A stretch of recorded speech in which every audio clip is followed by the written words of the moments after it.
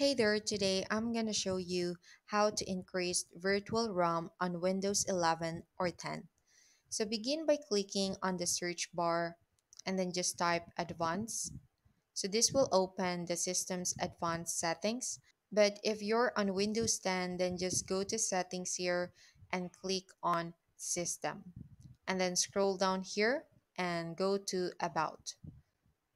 Afterwards, at your right side of your screen, you will see the Advanced System Settings. So click on this one and then select Performance Settings, like so. Then from here, avoid making any changes here. So just proceed by clicking on Advanced right here.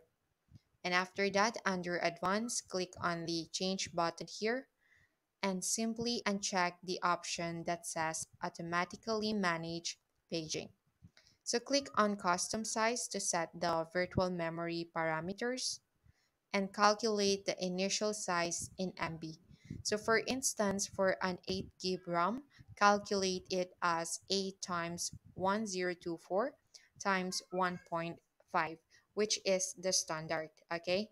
So use the resulting number here as the initial size in MB, like so. And then, on the other hand, for the maximum size, calculate 3 times your RAM. So, for example, if you have an 8 gig RAM, compute it as 8 times 1024 times 3 and use the calculated number as the maximum size, just like this. So, after setting the initial and maximum sizes, click Set here and then OK. And once applied, you will notice the increase in virtual RAM on your Windows system.